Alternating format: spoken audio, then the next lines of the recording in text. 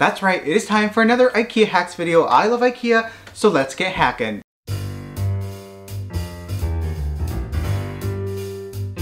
What's up? I hope you're enjoying the season. My name is Jorge if you're new here, and I love all things home decor, including DIYs. And I was recently at IKEA, which by the way, I can be there for a few hours, but I saw some things I was like, oh, these could be some good projects, so I grabbed them. And I'm excited to share these because today's focus is I want to keep things very minimal. Personally, I'm just very simple in my home decor. I don't like it to be too much. So we're going to keep these minimal and also focus in on making them feel a little bit more upscale without the upscale price. I think these turned out pretty nice, so let's get into it.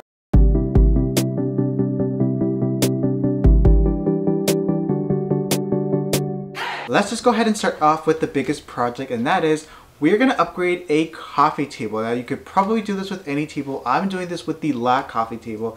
I just like the modern profile of it, and it's actually substantially sized for $50. Now this comes in a couple of different colors, but it doesn't matter because we're going to skim coat this with this sort of concrete texture sort of thing. I think it's pretty cool. It's definitely not new. It's new to me though, but it's been around for a few years. A lot of people are like transforming their countertops, their laminate countertops with this stuff, which I think is amazing. I have my own twist because we are going to change the base and kind of make this a little bit more special. So let's get into it. To be honest with you, I thrifted this a few weeks ago, but that's alright, it's still the same table. Now what I'm going to do is change the base, so technically you don't need to build this, you just need the top. Alright, so this is the table that I got. I actually thrifted this, but you can still get this at IKEA. It's one of the cheaper ones, kind of laminate, very lightweight, but we're going to transform it and make it feel a little bit more upscale. So I am going to keep it modern, keep it minimal, and kind of want to try a concrete effect to it, and then maybe we'll do something different for the base. As I mentioned, I'm going to be only using the top, but for now I'm going to keep the legs just to make it easier to work with, and then I'll remove them later. Now what am I going to do for the base, you ask? Great question. I'm going to use this 8-inch form tube that you can find at Lowe's or Home Depot, and essentially this comes in 48 inches in length, and I'm going to cut this straight into thirds, which is going to make it 16 inches, which will make the coffee table the standard size. It'll basically keep the same height as the coffee table.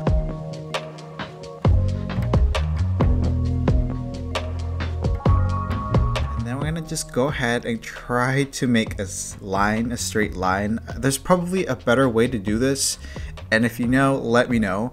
But this ended up working out for me, and then just gonna take a good old-fashioned saw and just cut that. It's pretty simple. I mean, it's just cardboard anyways.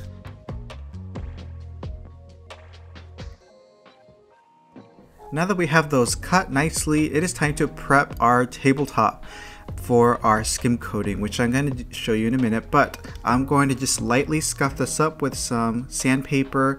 This will allow the product to adhere nicely. Nothing too crazy here, just a light scuff up on the edges and the top.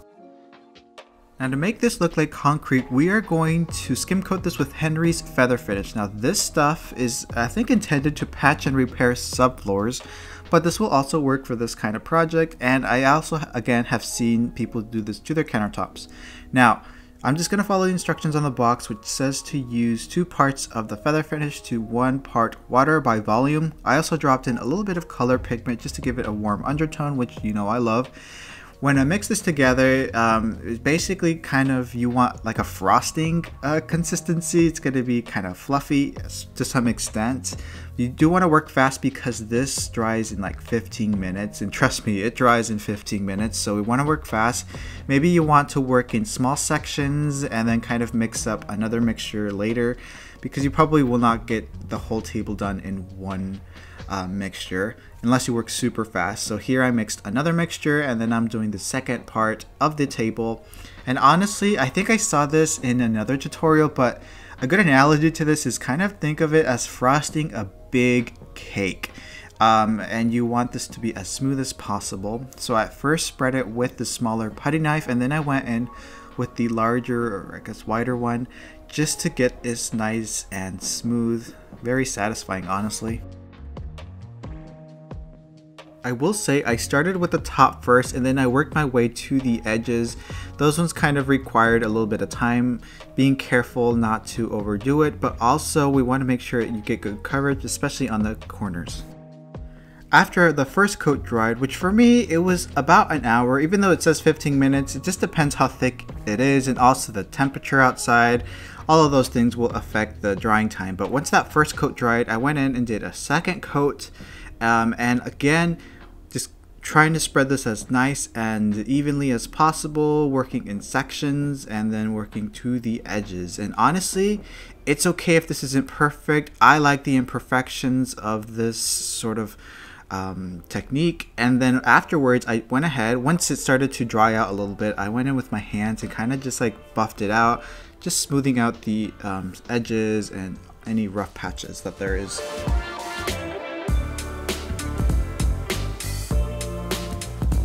When it comes time to do the base, these cylinders, I could have just used these forms and actually filled them with concrete, which you might expect from me, but I thought I would do something a little different and try to skim coat these, and it ended up working out in the end. This will make the table a lot lighter, especially if you are maybe a renter or maybe just don't want something so heavy to move around. This is a good option for you. And so I went ahead and did that first coat on there. I kind of honestly just went with one coat for this, but just went heavy on it. And then after, once they started to dry a little bit, I wet my hands and then kind of just smoothed out the texture, as you can see here. And it just makes it a lot cleaner to look at. And honestly, I kind of am happy with this.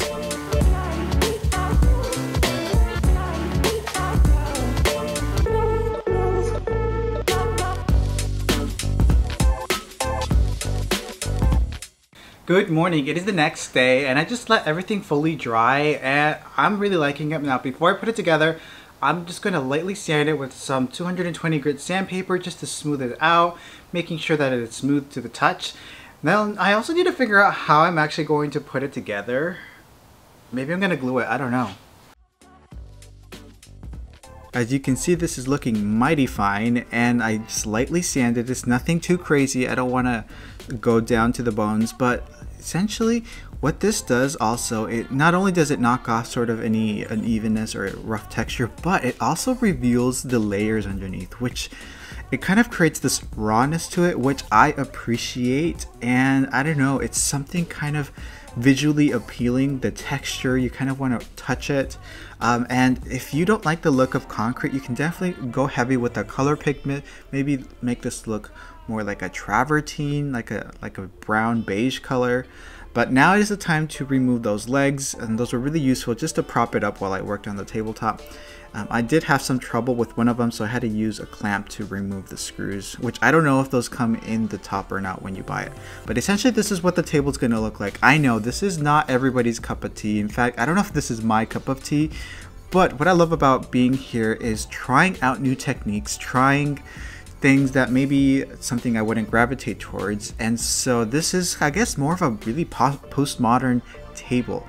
I'm not sure what the best glue would be for this, but I ended up using Gorilla Glue here to adhere this to the tabletop, and it ended up working just fine.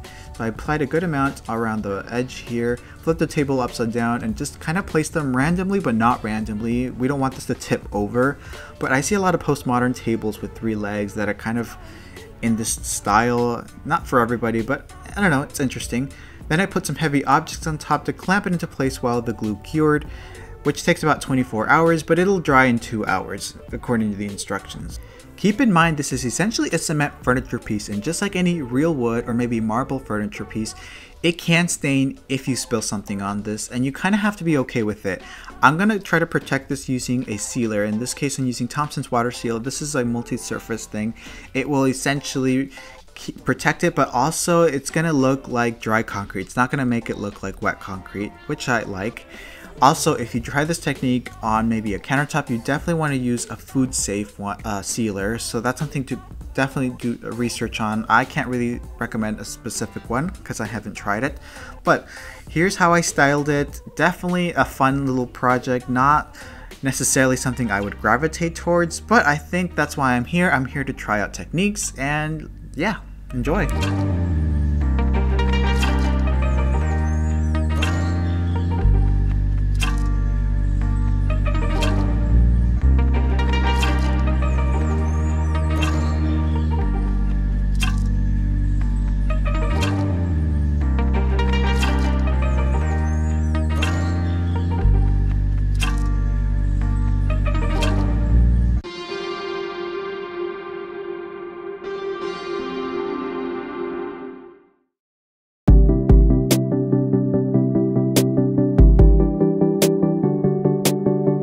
be honest with you, I'm not sure if this project's gonna make the cut or not, but if you're watching this, it probably did.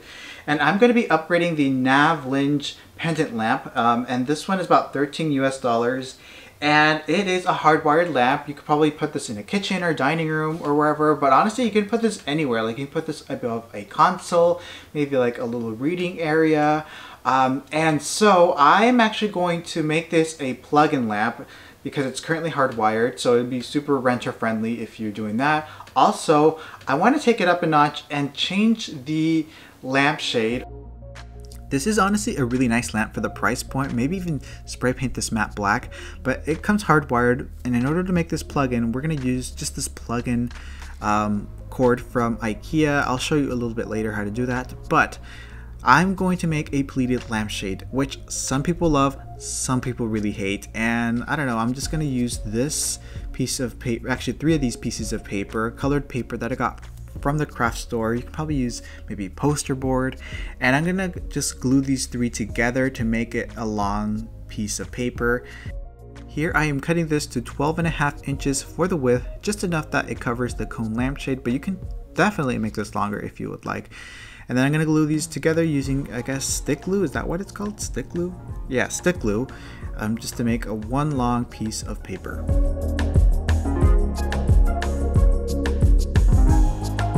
To be honest with you, I have never made a pleated lampshade before, so who knows if I'm actually doing this right or not, but it ended up working out for me.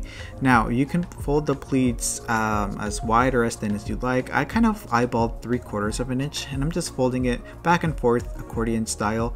It takes a little bit of time, but kind of satisfying at the end. Kind of reminds me of grade school, honestly.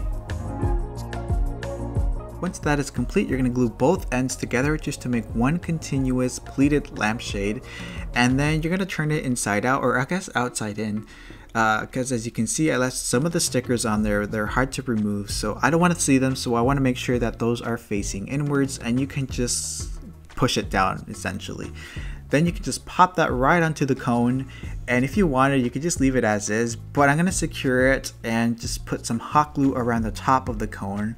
I'm not going to put it anywhere else. I don't think it's necessary, but again, I'm no pro here. I am not your pleated lampshade specialist, but this is what worked for me, and that's pretty much it. If you really wanted to, maybe you could have fun and maybe paint the tip of the cone, maybe matte black, I don't know, but this was good enough for me. I really liked it, just keeping it simple. Like I said, to make this a plug-in lampshade, you're gonna stick in the plug-in part of the cord, and you kind of have to really push it in there just to fit it through the hole, but it ends up fitting. And that's it. Let's not make it more complicated. So let's take a look at the final result.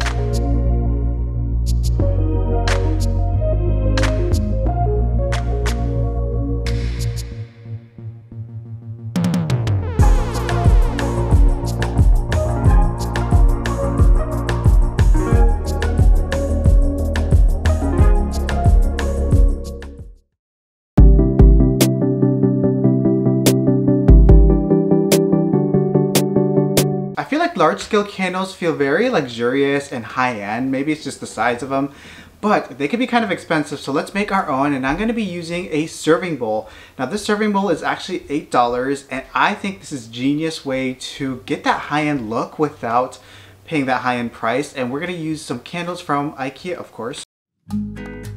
You all, I really like doing these voiceovers sometimes. I just can go at it. Anyways, here is the bowl that I'm using, and I ended up using 3 of these, I guess, pillar candles. These are the ones that are like 2.5 inches in height, I believe.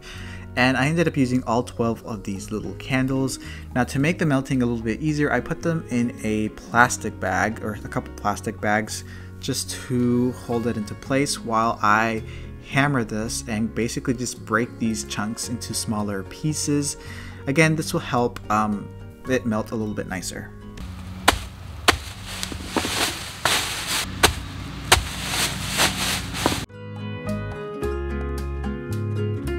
So I'm bringing this inside, and I'm going to remove the wicks that are kind of loosely laying around there. You could maybe reuse them, but they don't have the bottom part to it. So we're gonna put them aside and use different ones, which you will see in a minute. You all, this is a second time I've made candles. You might have seen my other Dollar Tree video actually, where I made a large candle. This is going to be very similar to this, so I'm not going to go too heavy with the explanation, but essentially I'm just taking an old pot that I don't care about and putting the candles to melt there, and I'm just using some skewers to evenly space on the dish here, just using some masking tape to hold it into place. I'm not a professional candle maker, I kind of don't know what I'm doing, but again, this worked for me. I went ahead and got some new candle wicks, which I will link down below, and essentially these are going to be evenly spaced, as you can see here. Maybe you can pause the video and see how many I used, but I did 5 rows essentially. And then once that fully melted, I melted this over low heat, and it took maybe about an hour to melt. Then I'm just taking a paper cup, which I recommend use one that doesn't have spots on them that the color will end up melting into the thing.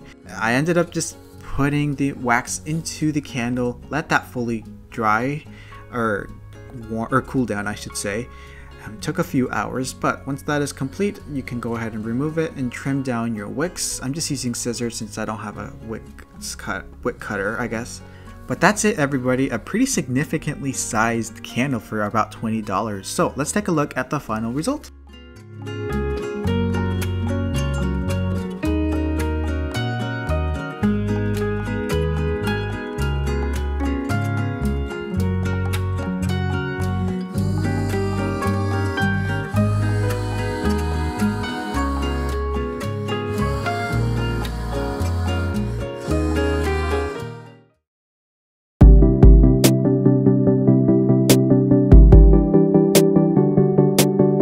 I feel like some people are going to like this project and some people are going to hate it. Now, a few weeks ago, I DIY'd some sort of milking stools, but they're really just little stools, and they're very popular right now across a lot of different interior styles. And I love these because these are a great way to, I don't want to say fill a space, but if you don't know what to put, I think these are cute. You can put them like in the living room, you know, wherever.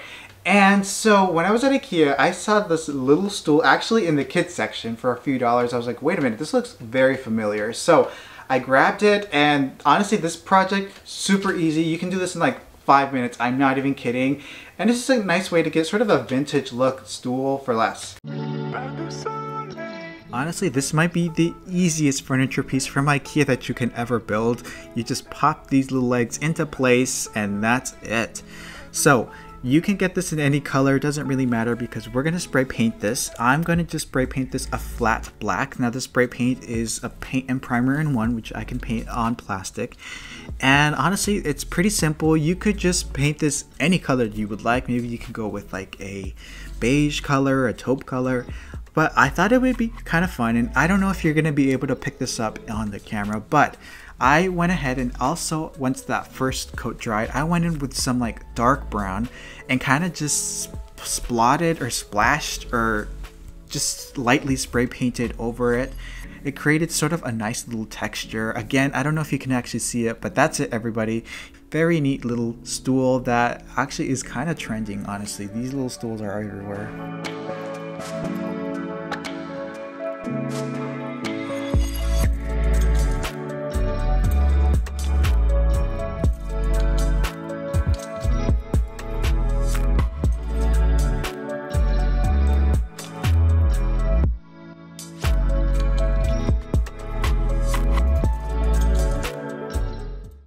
Thank you for sticking around to the end of this video. I hope that you enjoyed it. If you did so, hit that like button. Also, let me know which of the projects was your favorite or if you would do something a little bit different.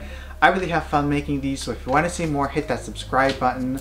Also, go check out my playlist of other IKEA hacks that I think you might enjoy. But have an amazing day, enjoy the season, and come say hi on Instagram. I love it when you all come chat with me. Anyways, have an awesome day, and I'll see you in the next video. Bye!